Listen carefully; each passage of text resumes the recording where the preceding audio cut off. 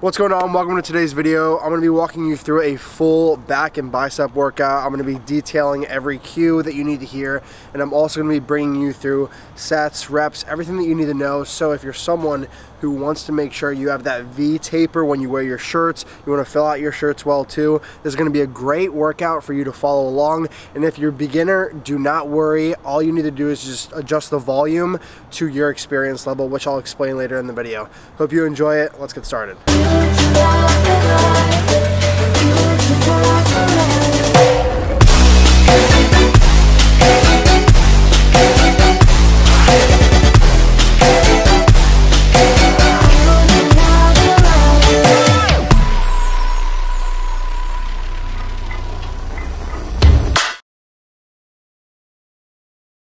Alright, so to start off, you want to do about 5 to 10 minutes of some type of light cardio just to get blood flow. We want to make sure that we're using dynamic stretching as well instead of static stretching. This is going to prepare you more for the movements for the back workout and also for the biceps as well. Now, I'm going to be showing you some activation exercises that I normally do whenever I hit back or biceps, and you should probably put these into your routine just to make sure that you're priming your central nervous system and getting ready for the movements that we're about to do.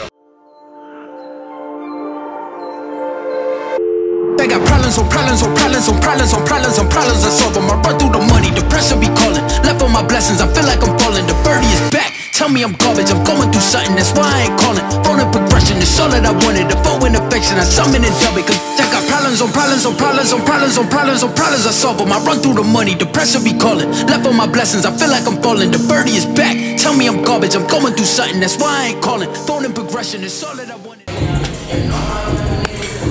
After you're going to be doing your 5 to 10 minute warm up plus some foam rolling and dynamic stretching, you always want to do activation exercises with pretty light weight. I do about 3 to 4 sets for 15 reps when I'm trying to turn on a muscle group and make sure that I'm just ready for the movements coming in. So since we're hitting back today, I'm doing some lat pull downs with this attachment. It doesn't really necessarily matter which attachment you're using, but you want to just make sure that you're getting blood flow in your lats and make sure that you're just getting everything warmed up, especially when you're doing heavy stuff like deadlifts, anything that's going to be a major movement that's going to recruit more muscle fibers. You want to make sure that you're warming up properly. Phone and progression is all that I wanted. The phone and affection. I summon it.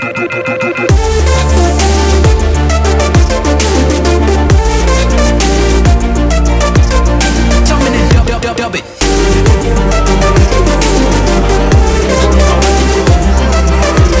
Why you be all on my line about nothing? Why won't you go get you $1 or something? Don't hang with a line for nothing.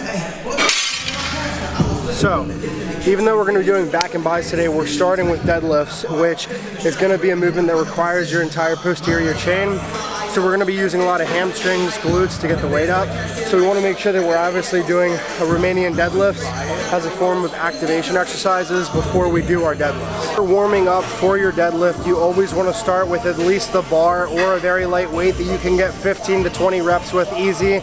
You want to start doing acclimation sets, and then as you ramp up the weight, you'll start lowering the reps. I'll put a scale here on the screen right now so you can see an example of what I'm talking about in terms of scaling your sets and making sure that you're priming your body correctly.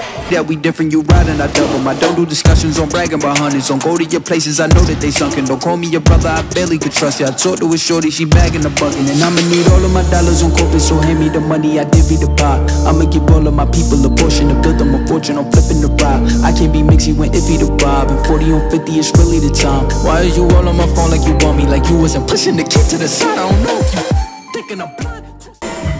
So how big you make jumps is really dependent on your own personal preference. I personally make 1 plate jumps until I get up to 405. Now obviously if you're a beginner, you're gonna have to make smaller jumps because you're not used to the heavier weight.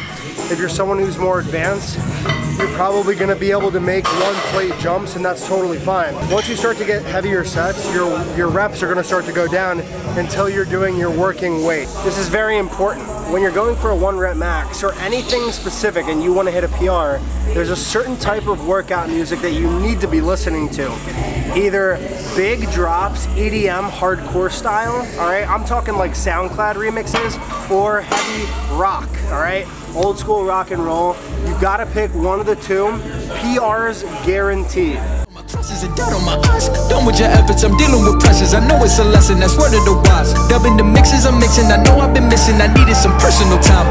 All the pictures, dimensions, I know what your digits. I mean it, I'm staying inside.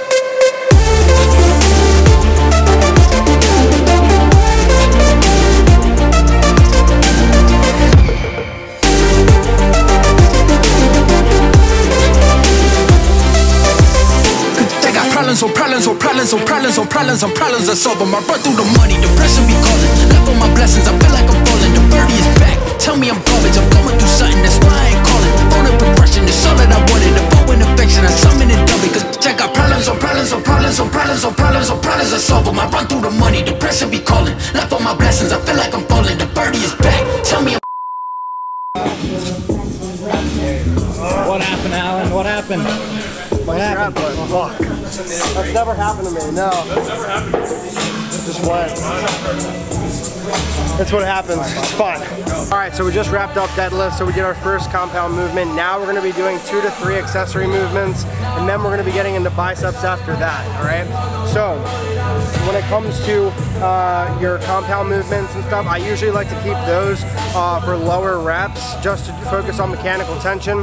And this is something that I include in every single one of my programs, and I always make sure to do this. We're starting heavy first, making sure we utilize the heavy stuff, use a lot of our energy there. Now we're gonna make sure that we're doing accessory movements and then getting into the bicep stuff. So, the first thing we're gonna do is a chest supported row, and then we're gonna be getting into 2 more exercises. And these I usually tend to keep higher rep, and I'll show you the exact rep ranges that I'm using today. I'm going through something, that's why I ain't calling. Phone and progression, it's all that I wanted. A phone and affection, I summon it up.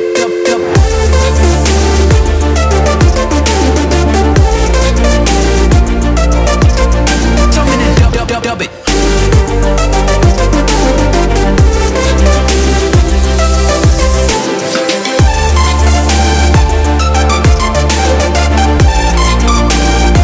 Okay, so for this specific movement, I'm personally doing a 3x15, and then I'm gonna go a little bit heavier with lower reps in the next couple accessory movements for back.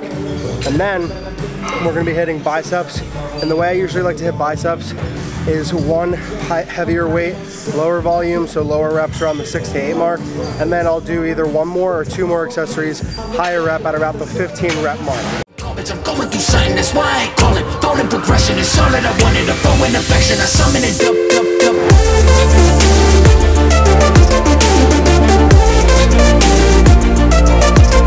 Summon it up it.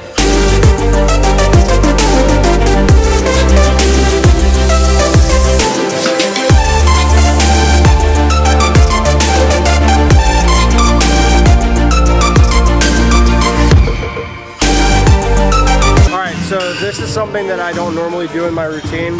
I do unilateral movements, but I never do the isolateral front lat pull down. And this one, you just want to make sure that when you're doing it, you want to make sure that your elbows are going all the way back. So kind of imagine that you're just pulling your elbows back. And make sure that you're contracting every single movement, okay? It's always important to incorporate some type of unilateral work whenever you're training chest, back, legs, arms, anything like that, instead of just doing compound movements and stuff like that. So for this particular movement, I'm gonna be personally doing 3 sets of 10 on each arm. I'm going through something, that's why I ain't calling. Phone and progression, it's all that I wanted. A phone and affection, I summon it up.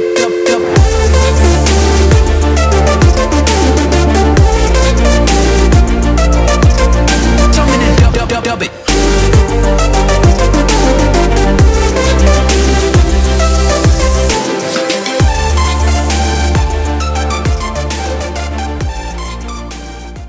So for our second to last back movement, we're doing close grip lat pull downs, and come over here. Justin's going to be pulling it straight towards the sternum, and he's going to be really contracting his lats. And you can see he's going all the way up and stretching and then coming back down. Really slow and controlled, and that's exactly what you want. gonna demonstrate the wrong way to do a close grip lat pull down that I see sometimes people do in the gym.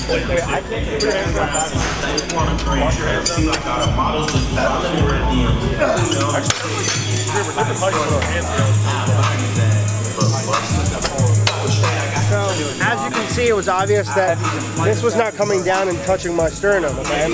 So, when I do it this next time, I'm gonna make sure that I'm driving my elbows down and back and really feeling the contraction with my lats, and making sure that I'm doing it in a controlled manner. And then I'm obviously gonna get a lot more bang for my buck this way.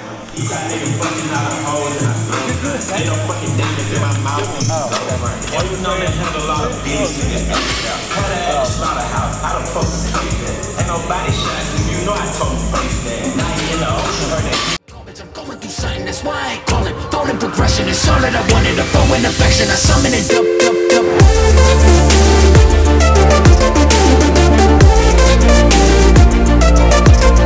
Summon it up it.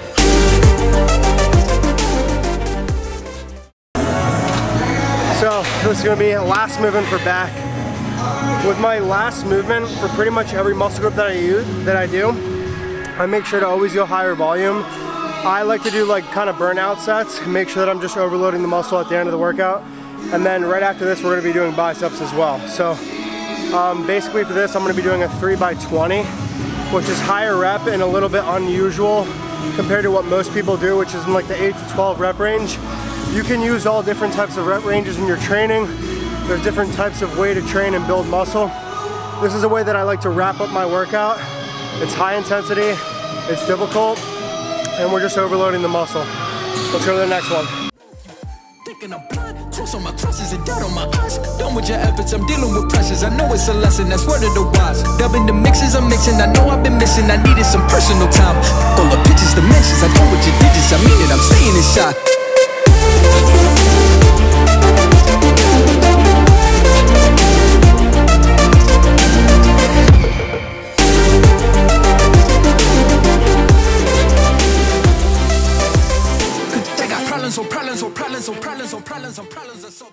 Okay, so we just wrapped up a full back and biceps workout. We did 4 back movements and we did 2 bicep movements, all right?